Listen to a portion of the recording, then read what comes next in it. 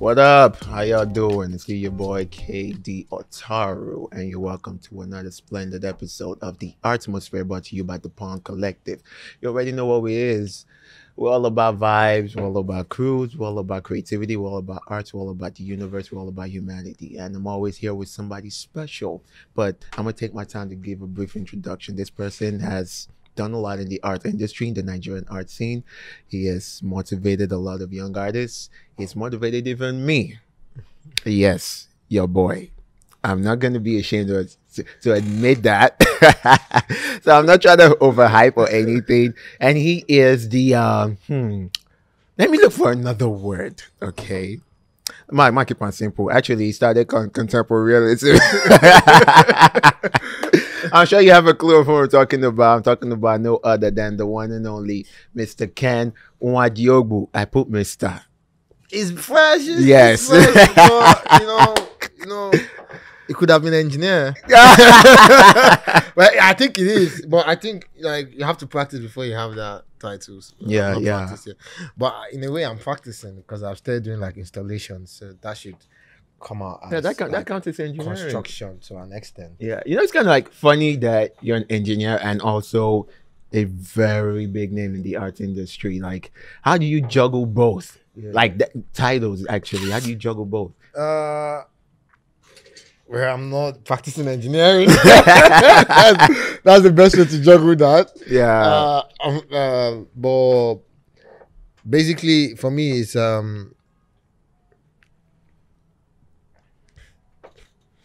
I just want to be fulfilled. If engineering gives me fulfillment, then why not? If art gives me fulfillment, then why not? If art and engineering gives me fulfillment, then why not? Yeah. Right? I never like I stopped trying to restrict what the future has for me. I just make sure I find fulfillment in whatever I'm doing. So for me, that is the best way to juggle that kind of thing. Now the video directing, because you also direct videos. I've seen. I mean, you guys have seen videos. You've seen videos directed by him, obviously. Like, how did that come by? How did that come? Were you just trying to explore, or it's always been? Well, so it's crazy how when I started, everything I tried to do was by myself. Yeah, my website, my pictures, my references, my ideas, like everything I did, everything I designed. I became a brand manager. I was designing I designed my business cards, I designed my business logo. That's a lot, man. I wrote my business like because I have a couple of I opened some businesses, so I wrote the whole business proposal. In fact, I used to do everything myself because I believe that the internet was created for us to learn with and know certain things. So I was always friends with Google. So one of the things I liked to do those days was to take my reference pictures for my works. Yeah. So I take like a lot of pictures. I'll direct people. I'd learn about lightning. I'd learn about certain things. I want to put that in my work. Chiaroscuro. Certain kind of ways of taking pictures. And I think the interest with Photoshop just increased my interest to even videography, because then I had a friend who was a musician and needed some form of creative direction. So jokingly, I take my phone, we record some things. I take my camera that I used to take some pictures, we record some things, and man, did that a lot of times till I realized that I could actually do video director. I could actually be a video director if the right resources are given to me. So basically, recently I started getting the right resources for it. So I mean that's crazy, because I don't even need to talk much about you, because I mean there's no way you look at the Nigerian art scene and your name won't pop up. You understand? Aside the masters and let's just call them masters. But the next word I'm about to say might be offensive. I didn't want to say that. So, I mean, it's great. It's great seeing you come up, and not just come up by yourself, bringing other younger artists up too, and it's evident in your work. And which is what brings me to the topic for the day. We're talking about grit, perseverance, and hard work.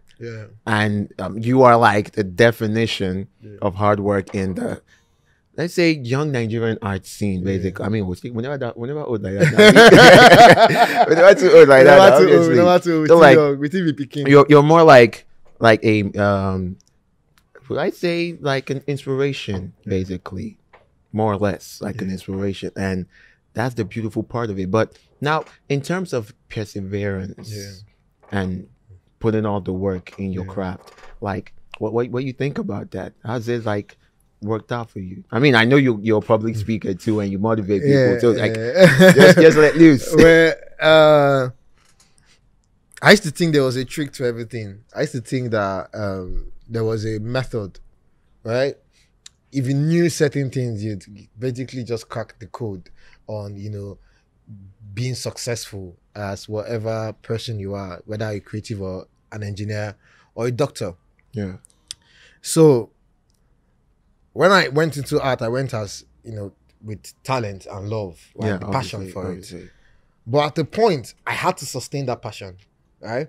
And to sustain that passion is a mental thing, it's not a physical thing. Basically. Right? But a lot of people find it difficult to sustain that passion because then they start thinking of how to be successful in whatever they are doing. So they start looking for things that are not there, like, is there any trick to it? Do you understand? What's the method to it? Yeah. Right? But every time I watched videos of documentaries of like people who I really regard as my models, as my role models, people I regard as my mentors, right? Indirectly, right? People like Kanye West and Jay-Z and and Snoop Dogg and even Chimamanda Adichie, right? Yeah. I hear one thing and everything they keep saying is that they worked hard. Yeah. Somebody should have at least casted the whole thing. Like it's a lie. Nobody worked hard though. This is how they did it, right? But nobody's casting it. Like everybody worked hard. And it's evident in their work. You just see it. You just know, bro. They are bringing something to this world. That's not an easy job. That's a hard job. Yeah. Right. They're bringing something new to this world. Ideas, fashion, lifestyle. Yeah. Right. Music, sound, concepts. They are scientists. Right, because they keep experimenting every day, right? And that experience of experimenting on certain things is hard work, right? Because you have to sustain that energy. Exactly. You have to continue to improve that energy. You have to continue to build that energy. So people don't know this, so they kill the energy and they try to look for a side way to getting that success. Yeah. But I realized that, man, it's hard work, man. It's so easy, so clear, glaring. You need to have the passion. You need to have the motive. You need to have the feel, and you need to work very hard. Yeah. And every one of my friends who worked hard with me at that time, right, are seeing the progress of working hard. I mean, I'm also like I'm also a witness because I remember the one time I came to your place, you told me to like focus on my style, like people know my particular style, the inverted and all of that. You told me to like focus and work on it, and I thought about it for like a few months, and I was like, okay, let me just try something. And when I did, like the attention started shifting. Yeah. Like you mentioned, and it's beautiful. I think it's one thing to listen to advice from every other person. It's another thing to listen to advice from your peers. Yeah. And that's the beautiful thing. And when you see, because they know you best. Exactly, they know you best. So it's not like they're trying to make you feel like your daddy is talking to you and all. Exactly. Like they talk to you like guy man to guy man talk. You feel me? And I feel that's what a lot of young artists need to put in motion. You understand? Open your mind, talk to people who've gone ahead of you in the game, and listen to what they're saying. Work hard. When I tell people like, yo, paint, don't do one painting and wait for it to blow on Instagram before you just keep working, man. Just keep putting that stuff out. And keep working. I think it's beautiful the way you put it out and all of that. And it's because creativity is not seasonal. I'm telling you, man. It comes. If you can't, bring it out as it comes, then you are delaying, there's now a lot of mess that you consume or you'll be exposed to that will just mess up the idea or the concept. I tell you, yeah, I tell you. So now about you being a self-taught, multidisciplinary mad. I like using the multidisciplinary artist, bruh, because people are like, this mad. It's like, I mean, first things first, that genre, yeah, it has it's so power. broad. It's so broad and it's powerful. Yeah, because yeah. aside from you just claiming to be that type of person, your work also needs to tell about it. And I'm seeing it in your crowd. I mean, you've done a lot of stuff. I'm going through your bruh, so many. One of my favorites has been that the migrant project and stuff. And I'm like, yo, when I first saw it, how did the idea come up? Like, what inspired it? Yeah, this is a very, I said this story all the time. I feel like when people are going through, you know, hopefully they write something about me in future. They probably will. When I mean, if they do it right now, when they're looking for articles to write about me, they're going to see like very repeated stories like, oh yeah, we had this one, oh yeah, we had this one in the last 3 episodes. anyways, for me, I traveled to, I think that was my best decisions. There was just so much noise where I was. I got really depressed. I was at my lowest point. My dad was sick. There was just a lot of things going on in my life at that time. So I just, you know, I don't know what happened, but I just needed, you know, that break to change. I needed that change. Do you understand? So I just called and I was like, you know what? I need to leave this country. Right. So booked a ticket, sorted out everything, went to London. And while getting to London, weirdly, I started getting a lot of messages like, you're in London. Oh, come for drinks. Oh, come to the gallery. Oh, man, you have no idea. So went to see some people, went to see a good friend, Barry. Barry linked me to Bomb Factory Art Foundation, and that's how I got the residency. And so while speaking to, you know, the gallery, we discussed, you know, she was more of like, create anything you wanted to create, like anything, like it didn't have to make sense. It does not have to make sense, right? It has to make sense to you. And it has to be something that you feel like people have not seen before. So I went back. It took me a while. It took me almost a month to come up with the idea, because I had like, in fact, I did some works before I finalized on the box idea.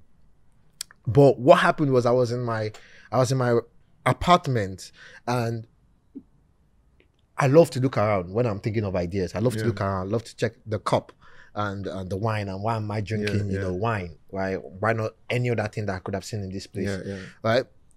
And in my apartment, I had some boxes in my place.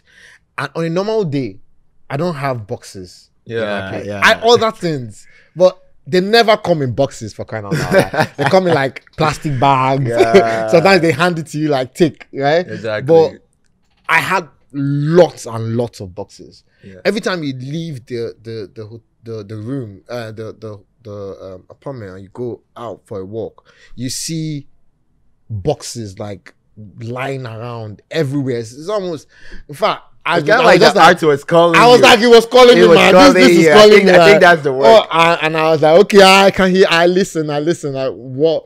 And then it hit me. Like there is a connection between these boxes and myself. As a migrant, as an African migrant. You see, people think on the surface level. They don't think deep. It's hard, right? That's why they see every migrant as the cliche of what you call migrants. And that's why you had that messy incident happen in what country again, where they killed a lot of African migrants that were jumping over like a migrant caravan. And it's because people don't understand migration. They don't understand it. They don't understand the desire to migrate. They don't understand the concept of migration. There's already this profiling that they've given us, right? But when you think of the cardboard box, right, you think of migration, right? How do you think of migration? If I want to say buy a pencil, I go online, I go to a store, I order the pencil. The pencil, the company takes the pencil, put it inside the box. Right, this box goes and is being shipped from this place to past ocean, land, however it finds its way. It gets to your apartment, right? And it has a purpose. And that purpose is to get that item of value, because that item has value because you purchased it. So there's already a value. So how do you take it from that initial location to the next location? There's a purpose for the box, right? Now, you bring out that item of value, which is the pencil, and the pencil becomes part of that space. Do you understand? The pencil is not Chinese pencil again. You understand? It's Arize's pencil. Do you get? It's Kaydee's pencil. Do you get the idea? So it becomes part of that space. And what happens to the box at the end? It's been trashed. Think about African migration and African migrants. Think about the people who score goals in Chelsea and how they were ridiculed when they lost the penalty shot. Think about, the people who risked their lives to get to these certain places and now become, a very big personality, in that space because of the kind of contribution they've had in that space. Think of how African culture is migrating into even the Western world, pop culture. Think about how there is so much connection and collaboration now with a lot of, black owned businesses, right? It's because of migration. And that is what is improving certain things. Culture is improving culture. Is improving the way of we live, improving the way of life. And togetherness too. But when you buy a Yeezy sneakers and it comes in a Yeezy box, do you discard the Yeezy box? You don't discard the Yeezy box. There's so much value. It's a huge flex, obviously. It's a huge flex. That is why I painted the boxes. To sort of give these boxes as much value that you don't dispose the boxes, because they are basically us, the migrants. Wow, that is probably one of the deepest things I've ever heard. Like, it goes. I wish you guys could be in my head right now to understand the level that I'm at right now. Like, that was wonderful, man. That was wonderful. And when I saw how you presented the works, how you presented the works, how the works were created, it gave this saying, with this explanation you've given, it's more vivid now. Now you just see and you're just like, wow. That's the only anything that comes out of your mind other than wow, unless you don't speak English. That's the thing. So I started stacking the boxes up because also almost like a warehouse. So you go to a warehouse, you see boxes, you take one box, put it in and almost in as much as all this bullshit going on, we still stand on each other's shoulders. Exactly. We still sort of support ourselves. That's a powerful narrative, man. That's a powerful narrative. And that's why I don't use anything to hook them together. I make sure that they basically stand on themselves. Pile them up so that they support themselves basically to be firm.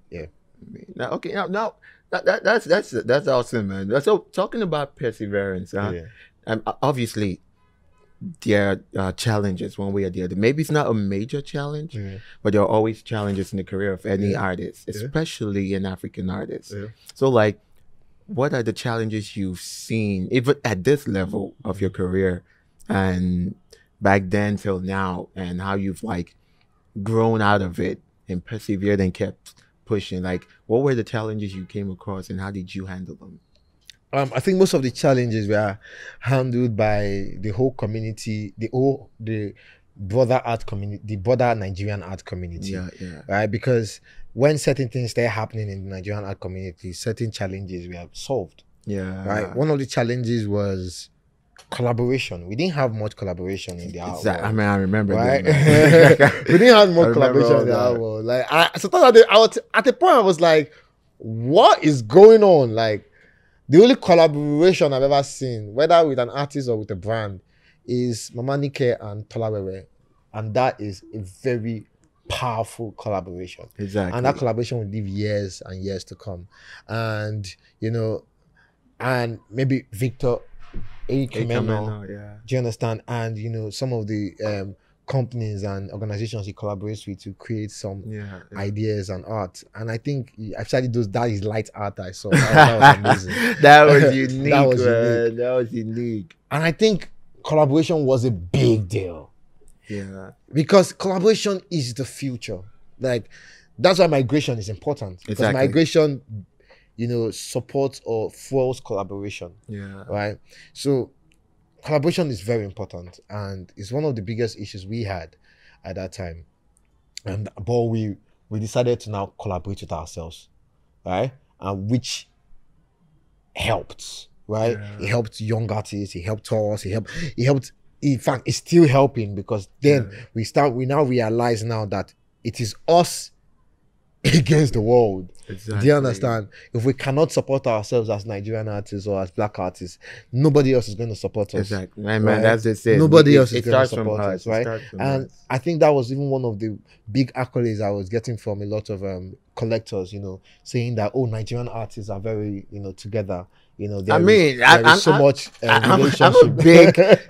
I'm a big witness to that, man. Like, I see, it's obvious the work you put it in, and all. I think, speaking of collaboration, that's like the purpose for this podcast, to let the young artists to know that yes, we are together in this. All we just got to do is inspire each other, learn from each other, motivate each other to be the best of ourselves and be the best that we can be, grow, move forward in our careers and stuff. And it's really wonderful that you talked about the whole collaboration stuff. And speaking of which, we know you are one of the founders of Artists Connect. I mean, I mean, Zay Stanley and the rest of them. And it's really beautiful what you're doing for Nigerian artists and stuff. And that's like superb. But now let's get a little bit personal. Gang, a little bit personal, yeah.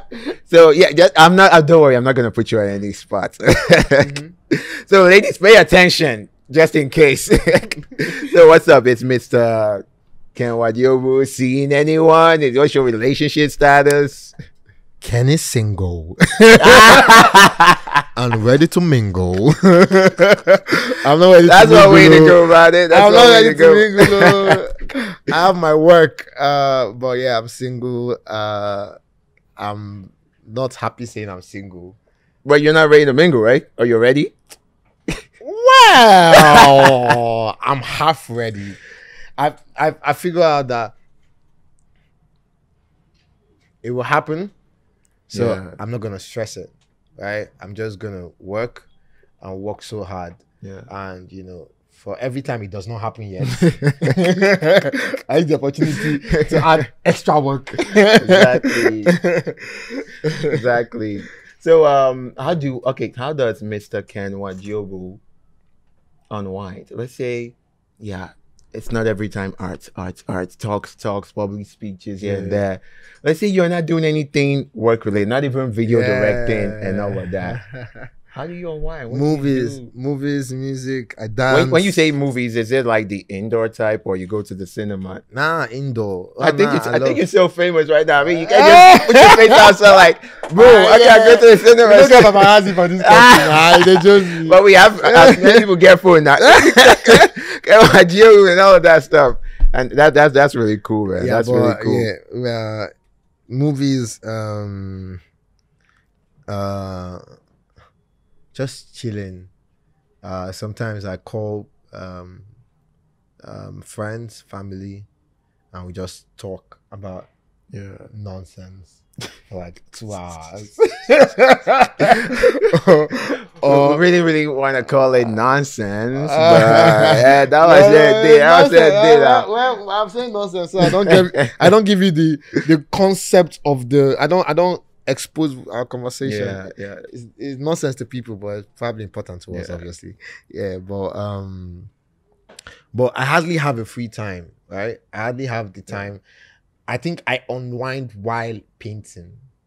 That's another way to go. I think I unwind while painting. I think the whole process of painting to me is not work, but it's almost like I don't know, it's so calm. You know, like you are listening to music, you're having so much fun, you are painting, exactly. and you go back and you're like, this is so sick. And then you go back again and you touch on it again, and you go back and you're like, man. Do you Yeah, I understand? think that That's that's like the unwinding to best me. part, of course. In fact, when I'm not doing that, that's when I'm stressed.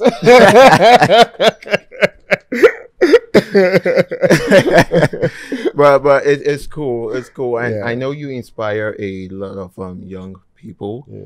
as well as even artists of your peers. And you understand, I know there are levels to this arts career thingy and all of that. But if I could ask, what dream do you have for the Nigerian arts scene, especially for our generation and people slightly younger than us and all of that? What's the Yeah. dream that you envision for us? I think when you think of every industry that has actually been successful to Yeah. date, you think of core people who made that success happen. Exactly. When you think of basketball, you think of Michael Jordan, Yeah. right? If Michael Jordan did not exist, basketball would not be. It won't be the thing it it is won't be right the now, thing. man. And what made it the thing is because he could take basketball to people who would necessarily not watch a basketball match, Exactly. right? Because of his personality, because of his talent, because of his hard work, because of his push, and because every game he plays is an experience. Exactly. When you think of football, you think of Messi, you think of Ronaldo, you think of Ronaldinho, Yeah. right? The And legends. that's because they took it to people who would necessarily not watch football, Yeah, because of the exactly. talent, because of the hard work, because of the experience, right? When you think of art in the Western world, you think of people like Damien Hirst, you think of I mean, Cause, the people who legend. created experience. So for me, I want my experience to make people who would necessarily not even love art in the first place to actually start fucking with art. Exactly. For me, man. that is a goal for me, to have, as many Nigerians, more concerned and more conscious about art. To have a young person decide to say, I want to be an artist someday, or to have like the most, like, to have somebody dream of it and actually Yeah. achieve it. Do you understand? So Yeah. for me, that in itself is more than basically any award or anything. Yeah. I'm I definitely think going to win. this last part about you wanting the younger generation to like dream of being artists, Yeah. I think it's something that everybody needs to key into, because many people want to be into the art scene and start doing arts, but Yeah. they have this stereotype that actually they blow for Yes, Nigeria and all now, that yes, stuff, now. and they be Say like, you go broke. yeah, you're broke, and I starving artist stuff here and there, and which I think is one of the major problems why a lot of people are killing their talent and skills. I tell people art is a mix of talent and skills. You can have the talent, but if you don't harness the skill, you might not be as good as somebody who is actually working on it. True. You understand? So I feel this mindset needs to be killed, where they feel like, if you start doing art in Nigeria, you're broke, nothing for you. You don't Jones. Exactly, don't Jones. So I feel if we can like kill that, that's definitely gonna be like not really I won't say a starting point, because we are not starting. We've gone further in the game, and we're putting in out there that there's no way you would call the art scene and you mention Nigeria and people will not say, Nigerian artists are good. Yeah. You understand? Yeah. I mean, we have to give credit where credit is due. So Yeah. I'm just saying, We're but killing it. exactly, for the younger generation, I think they need to understand. That's one of the reasons for this podcast. They need to understand that it's not a dream you should kill. Those days where our parents used to say, why you join? Go and read to become a doctor, engineer, or whatnot. Sure, get the degree, but never kill that dream. And that's one thing I like keying into, though. I think one of the most amazing part of being an artist is that you're an ethnographer. Mm-hmm. Like you are a documenter of history. Yeah. Right? So you are very relevant Exactly, to the next generation. Very case study relevant. It's a case study. You're very relevant. Exactly. So the concept of art is not being really relevant, then that's a false preconception. Exactly. Right? And you can actually do it if you put your mind to it.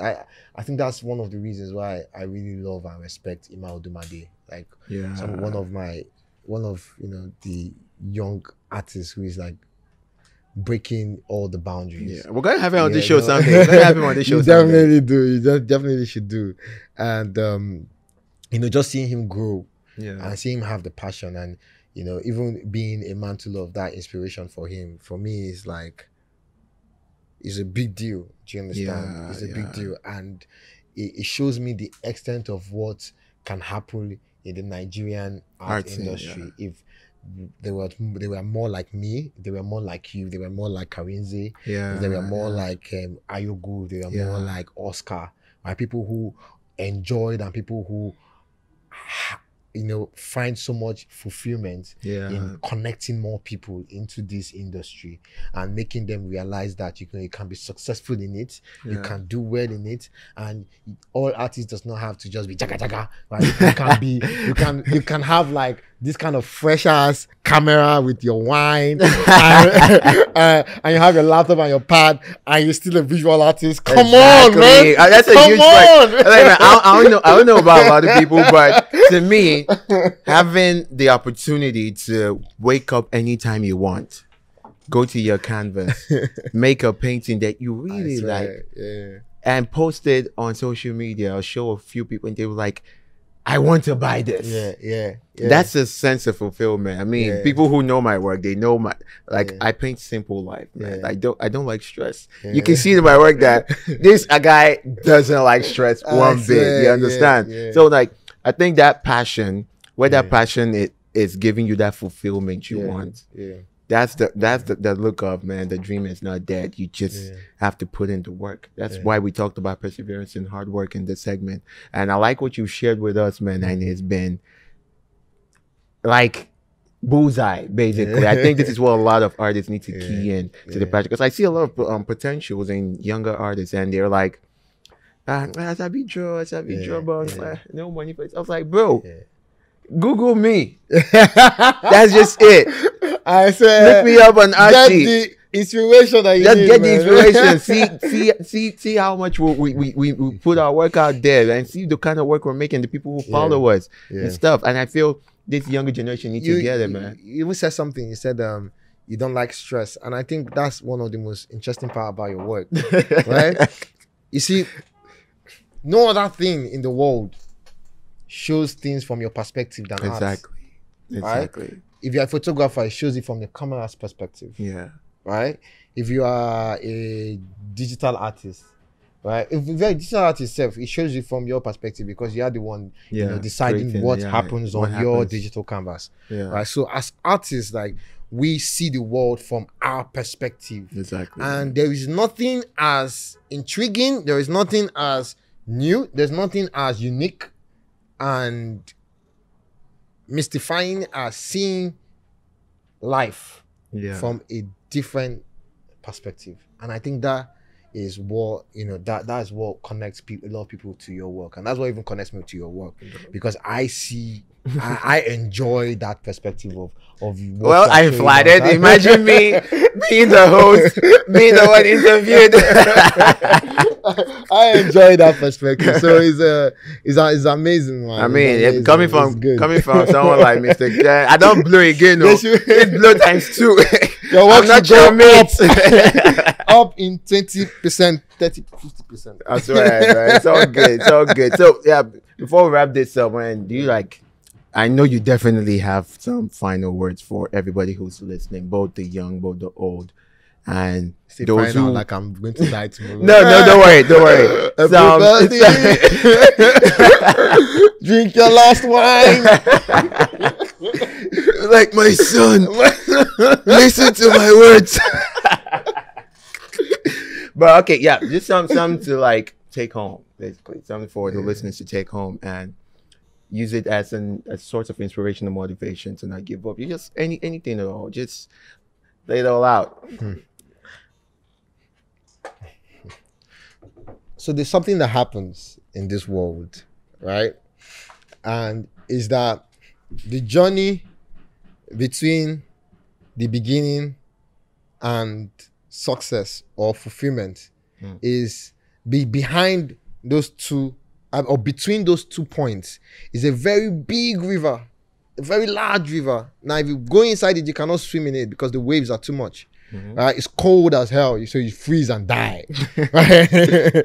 So somebody gets to the front, to the edge of the let's say shore, Yeah. right, and decides to build a long wooden raft, right, and then places this long wooden raft, or let's say platform. Let me not say raft, because raft you use it to pass through the sea, but platform, so you walk across it, right? So he puts it on that platform and he starts his journey.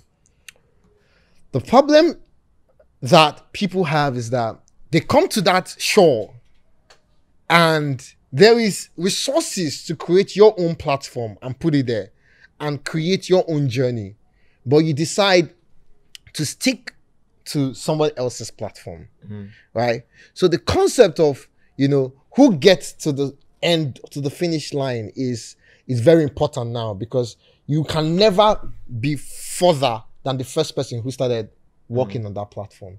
So in life, it's always very important to create your own journey. See, all through your life, like all through my own life, we've been told what to do and how to do it. Yeah. Right? It's like the migrant, right? You put the box on a luggage carousel, it moves wherever the journey, or on a what would I call it now? On a belt, on a cantilever belt. It moves on the belt, wherever the belt exactly goes. Or if you sit down on the belt, it will move wherever it goes. But the moment you have your legs, you can decide where you want to go. So all through your life, you've definitely been told what to do, right? Every fear you have is a reflection of another person's fear. Word. Every move you make is a reflection of someone else's moves. Right? You need to be aware of yourself and decide that you need to make a decision. Yeah. Get your own platform, lay it through the two shores, and start your own journey. Word. It is very important, and is the only way to be successful in life. For me, that's gospel. That's gospel. That's gospel for me, man. You've shared a lot. Thank you so much, brother. I'm not even whining, sir. You've shared a whole lot, and I've picked out a few things from what you said personally, and I'm sure anybody who's going to listen to this, they've also picked up something. I mean, if you don't pick up something, listen to this episode again. Just listen again. This time have wine. Exactly. It was better when you have wine or something. I'm telling to get you in that zone and all of that. And non-alcoholic, that's where, this is PG-13. Of course. So, man, it's been wonderful having you here on the show with us, man. God I really bless, appreciate your time, the energy you've given us, and it's always fun talking to you, because, man, people get to learn something from you, man. I gotta say, it doesn't even matter about the age this time. Everybody gets to learn something from every other person they choose to listen to. So, man, I appreciate you coming over. Man, God bless, man. I'm happy to be here. I'm excited. I'm in Arinze's studio. Arinze's my good friend. He's the greatest. It's our good friend. He's the sickest artist in the world. Man, I love that guy. This is Kaydee, amazing artist, beautiful painter. I love him. And if you're watching, this is Ken. We here with wine. Yeah, we're always here with wine, man. We always here with wine. We're always looking good. With the next generation of Nigerian artists, so get ready. You heard it here first, ladies and gentlemen. It's still your boy Kaydee Otaru, and this has been another splendid episode of the Atmosphere, brought to you by the Pond Collective. You already know what we're all about. We're all about life, we're all about the universe, we're all about creativity, we're all about arts, we're all about the youth, we're all about vibes and crews, man. You know how it is now. They keep on real. No, they form 100%. And from us here to you over there, catch you next time. Peace out.